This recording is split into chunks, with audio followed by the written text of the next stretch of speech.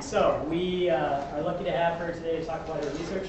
She comes to us from Northern Illinois, Elmhurst, and she's been a chemistry major and then a biochemistry major.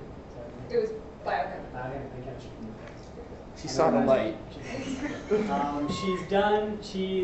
Like many Lawrence students, she's done a pretty wide array of research. So she's worked in biophysics with Dr. Martin as the bringing chemistry to that very physics-oriented place.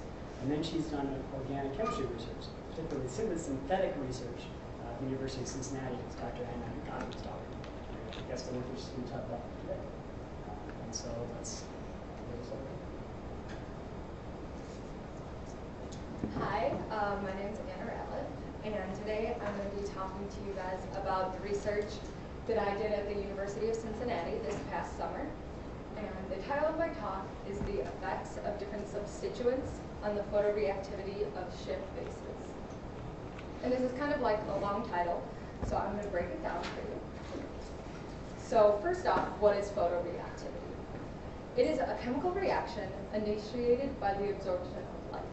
So light is energy, and it excites electrons, which could cause the structure of a molecule to change. So an example of this is in the bottom right-hand corner, where we have a carbon double bond to another carbon, and then a hydroxyl group. And then when you shine light at it, it could change into a carbon with a single bond to another carbon, and then a double bond with the oxygen. So specifically in my research, we were looking at how a photoreaction could change the intermediates of a reaction, so the structures that form for the final product, the lifetime of these molecules, so how long they're going to last in solution, and the energies that they contain.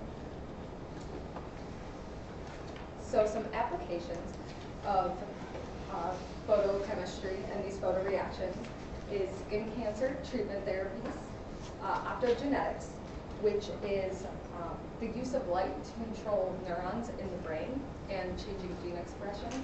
So that's what this picture is depicting up here, this mouse with light in its head. And when you shine a specific wavelength of light, it could change targeted light-sensitive proteins and overall change the gene expression. It can change other plant and animal genes as well. And it has an effect with fluorescence imaging and sunscreens. So an example of this is if you have a sunscreen and put it on your skin, you want it to be able to absorb a specific wavelength of UV light from the sun, and then you want it to either reflect or absorb that light without causing potential byproducts that would be harmful to the skin. So that would be another important thing to test.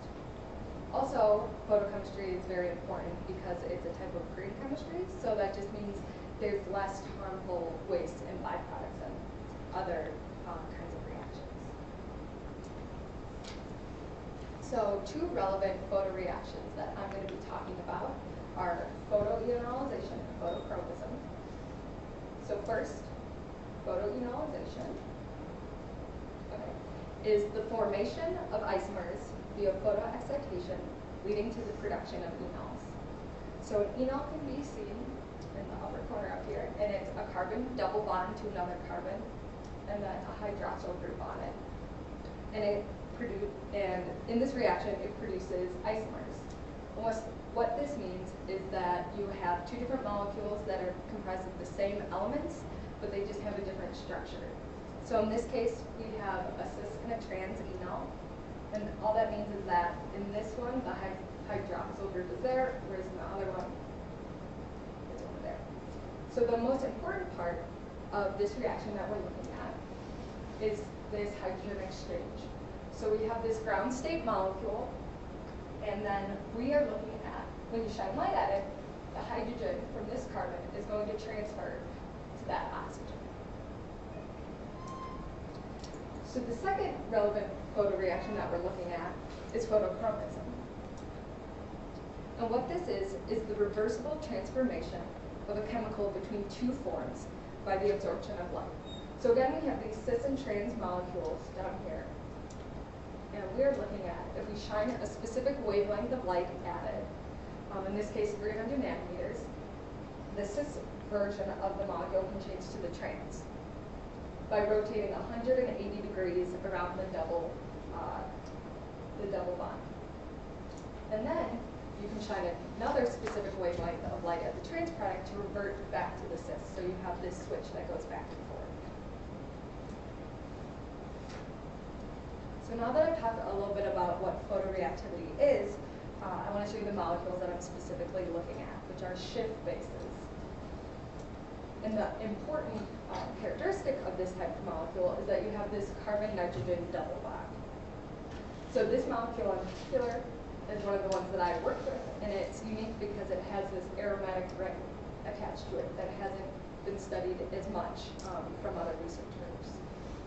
So Schiff bases were discovered or found by Hugo Schiff, and biologically they are formed during glycolysis in the metabolism of amino acids.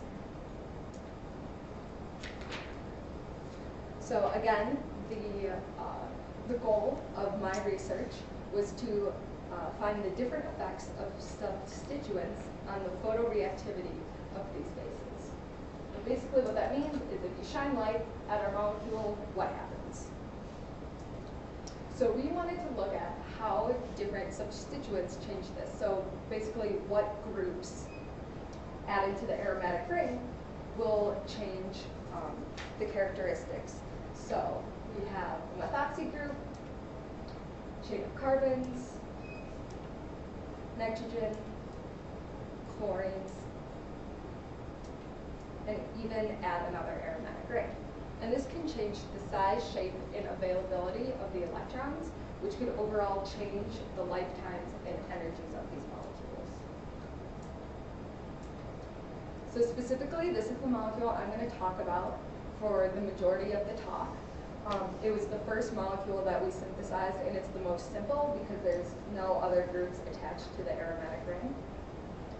And it's important to note that we were studying the fundamentals of these molecules, and just to test the lifetimes and energies, so they could be used for applications that I discussed earlier, like skin cancer treatment and sunscreens. So to study these molecules, I looked at two different methods, the first of which being laser flash photolysis, or LFP, which finds the kinetic trace or the lifetime of the molecules, along with the UV spectrum. And second, I looked at computational predictions to determine what would be expected for the photoreactivity. So it's important to note that LFP is the experimental data, whereas the computational predictions are just theoretical that we did on the computer to compare to our findings. So first off, what is laser flash photolysis? It's an excitation method of our material by using lasers. So what we're doing is we take a cuvette and we dissolve our compound in a solvent, and in this case it's going to be solvent dependent, which I will address later. And we place our sample into the setup, the optical setup, and we have these two light sources. So first we have this xenon lamp, and it's a high intensity lamp that sends ultra fast pulses of light at our sample, so we can study the molecule under very short time scales, so under nanoseconds. And it provides an extremely high brightness over a long, broad wavelengths. And then we also have this YAG laser that is used to excite the molecules enough that we can see data. We used 308 nanometers of light, and from this laser, which is very powerful, so the one downside of this is that if once we use this laser, it degrades our sample. And so every time we want to do an experiment, we must make new samples and cuvettes to put into the LFP set. So once these lasers are going, the signal is amplified. It goes through the detector and other optical instruments, so we can produce two different types of data. So the types that we get are the transient UV spectrum. So this is just like in chemistry 115 when you take the UV spectrum of something. So you're looking at the wavelength versus the absorbance. And in this example, you see that there is an absorption around 350 nanometers. And what this means is that we should see an intermediate at that wavelength.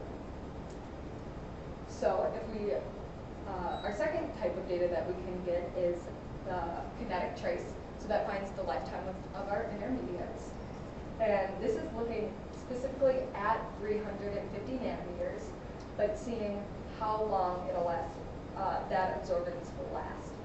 So we have, this is before any light is shone at our molecule, and then it becomes excited, and then we see how long it takes to get back to the ground state.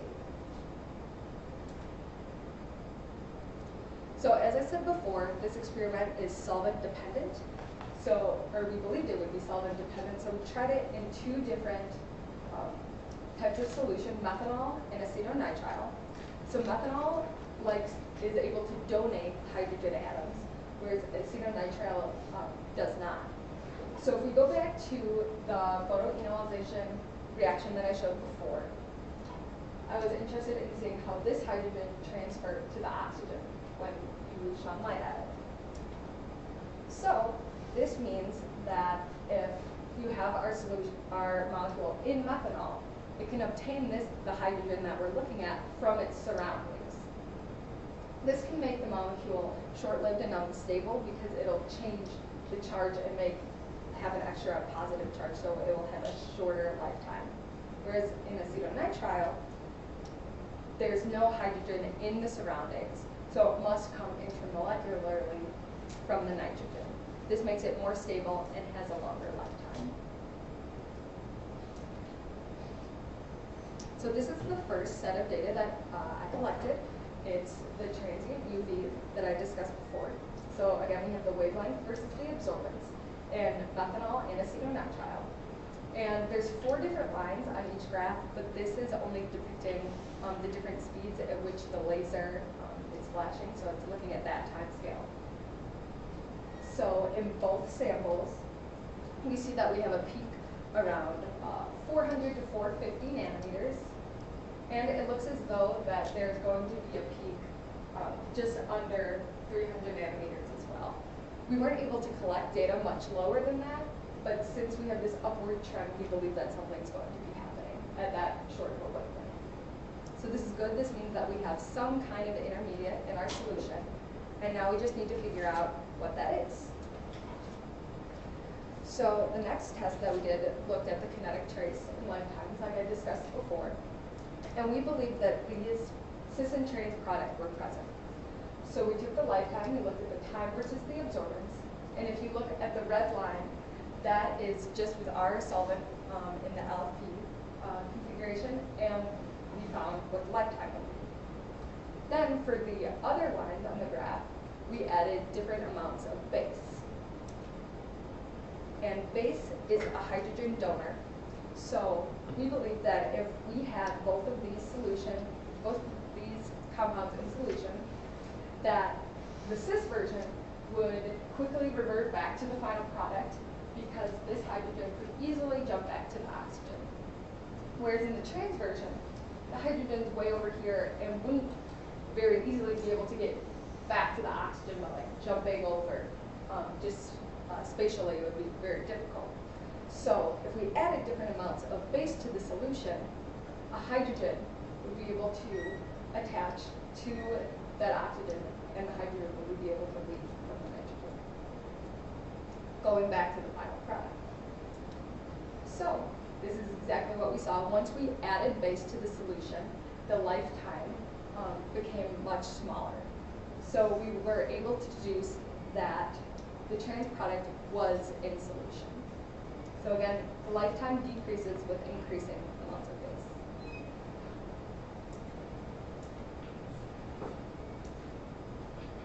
So the second type of data that we looked at was computational predictions. And we used the computer program Gaussian V5.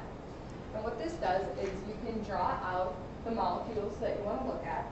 So this is our original molecule, and this is we drew out our molecules to the ground state, the 1,4 biradical, and cis and trans version of the molecule. And it optimizes the length between each molecule and its overall 3D configuration. So it can also help us predict what type of absorbance we would think to see. So this is exactly like the data I showed before about with the peaks.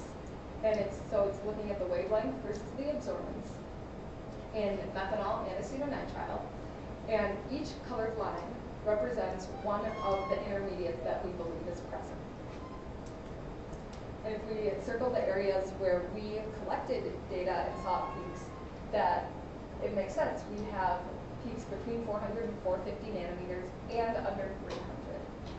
So this is good. That means that the data that we took makes sense compared to theoretically what should happen. So from all this data, we made a proposed mechanism of what we thought was happening. We have our ground state molecule, then we shine light at it, and it goes into this singlet and triplet state. I haven't addressed this yet before, but we believe that this would happen first. It would, in the singlet and triplet states, that just means how the electrons, what their configuration is. And it'll last a very short amount of time, so even the LFP would be able to pick it up. So then we go to the 1,4 biradical, and this is where the hydrogen moves. And then it would go to the cis and trans form of our molecule, and then shift back to the original product. So finally, we wanted to look at the rotation between these cis and trans molecules to see if it would be possible for that reaction to occur in solution. And this goes back to the photochromism reaction that I talked about before, where you shine a specific wavelength of light, and one of the isomers will turn into the other, and then vice versa. So we wanted to test if this would actually be possible. So through our calculations, so this graph is showing that angle at which our molecule is changing versus how much energy that would take. The molecule down here is the cis version, and here is the trans because it's rotating 180 degrees. And then it's showing going back from trans to cis from 180 to 360 degrees. And what we see is that theoretically it would take about 14.4 kilocals per mole, which is a pretty high number, so we thought this would probably be unlikely to be seen. So from all this data, we're also able to take or find out what the most stable energy would be for each molecule. So this, again, is just going through the mechanism, only incorporating the energies associated with each molecule. So here we have our base at the ground level, and then the singlet state, the triplet state. And then it has a transition state barrier, so it just needs a little bit of energy for the rest of the reaction to occur. So we have the 1,4 biradical, and then the trans and cis products. And it's important to note that this cis product has a much lower energy state. It's a lot more stable than the trans. And since experimentally we found the trans molecule in solution, it would be likely that the cis is also present because it is much more stable in solution than trans. So again, going back, we synthesized 7 different molecules, and I specifically talked about this one. But I can summarize the data that we found about all of them. So it's important to note first that I divided up the data with this red line. The bottom 2 are the molecules that had the aromatic rings, and the top data were the ones without. And what we were able to conclude was that the molecules with both aromatic rings seemed to last a lot longer in solution and were a lot more stable, so we believed that this could, that the aromatic rings provide more stability, giving them a longer lifetime. We also concluded that there was that solvent dependence that I mentioned earlier, that in methanol, the lifetimes were much shorter than in acetonitrile, because of that intermolecular hydrogen exchange or getting hydrogen from its surroundings. And then finally, we were looking at this transition state barrier that I mentioned in the overall mechanism, so the energy for the reaction to occur. And we saw that as you increase that transition state barrier, that the lifetimes also increase. And this makes sense because if a molecule needs more energy and is more stable, then it should have the longer lifetime. So what have we found about Schiff bases and their photoreactivity? So some of the conclusions we can make, first from our LFP data, that it confirms that intermediates were formed, that some kind of reaction occurred. We established the formation of the trans intermediate by using base. We also saw that the solvents have a significant impact, that methanol is much shorter lived than an acetonitrile. We also did all of the tests that I showed with LFP and computational with all of the molecules I used, and they all showed the same overall mechanism, and that we saw that the compounds with 2 aromatic rings had a much longer lifetime. And then from our calculations, we saw that the UV vis data matched what we actually collected, and then we also determined that the cis molecule was more stable than the trans. So it's most likely that both are in our solution. And finally, when the transition state barrier decreased, we also saw the lifetime decrease. So future goals that my lab wanted to look at after the summer was to carry out the solid state LFP, so to see if our solution as a crystal would have different energies or just different photoreactivity. Look at adding different functional groups to other parts of the aromatic ring to see if that had any difference, and to test other compounds. Overall, this can be applied to a lot of the applications that I discussed earlier. Like I was talking about with sunscreens, if we have molecules that have longer lifetimes, they'll be able to protect your skin for longer, which would be helpful for everyone. So looking at future applications for all of these fundamental properties. So I would like to thank a few people for all of this, especially the 2 professors I worked with this summer, Professor Anna Goodman's daughter and Dr. Michael Baldwin. Also the 2 grad students that I spent most of my time with, Gadika and Jennifer. I'd also like to thank Dr. Dave for helping me through working out a lot of this PowerPoint, and the Lawrence University Chemistry Department. They helped me out a lot figuring out this presentation and how to present. And I'd also like to thank the NSF and RU for funding this research.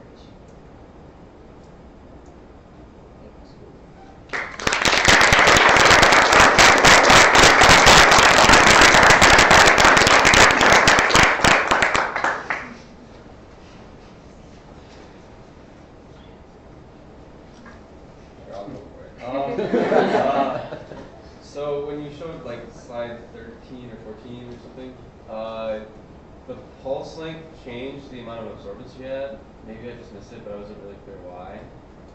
Let me get to that. So the pulse length just changed how often it was collecting the data. Oh, sure, that makes sense there. That was, not there. Yeah. So that's what it just showed, and we were mostly just looking at where absorption occurred. We weren't necessarily looking at how high the absorption was. And I don't know if you addressed it, but what motivated you to test different solvents? I probably didn't hear you. Well, the solvents just would have an effect on the lifetime, just overall, if hydrogens could be donated or not. And I think the research group I was working on just wanted to see if there was a significant difference with productivity from its solvents. On the next slide, or maybe it's just a couple down, the one from your predicted values. This one. This one. So what does the peak mean that's out, like, did you ever talk about what that peak that you did, that didn't fall under the experimental curve? Well, so we were just seeing if those were like present at specific wavelengths. So although those weren't necessarily like, are you talking about like this one? Yeah. It's not within like 400 to 450, but those intermediates are present under 300. So we think that they could be present here and not necessarily up there. So we know that they could still be present, but maybe not at the 400 to 450. Does that make sense? Yeah. Why sodium is it for your face? I think that was just what was chosen. What I'm was not sure if handy? there was a specific reasoning for using that base. Okay. Yeah, that was my question as well, because in intraorganic you learn that that's a that's a nucleophile but not a base, but it's a weak base, right? In fact, it's quite a weak, relatively speaking. Does the fact that that is acting as a base suggest that the acid-base chemistry is taking place on an excited state species? Because it's observed that photoexcited species have lower pKa's than their ground state analogs. So just that using, I just want to make sure I know what you're Yeah. asking that. Yeah, I mean, I guess what I'm wondering is the fact that the sodium azide can be a functional base in this context an indication that the acid-base chemistry is taking place on a photoexcited compound? Because photoexcited compounds generally have lower pKa's than their ground state analogs. Yeah, I think that makes sense that that would be occurring, but I'm not sure if my research group had ever tried it with other bases or not, but I think that makes sense.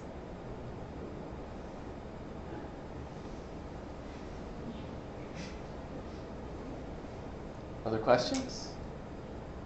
Let's thank the speaker again.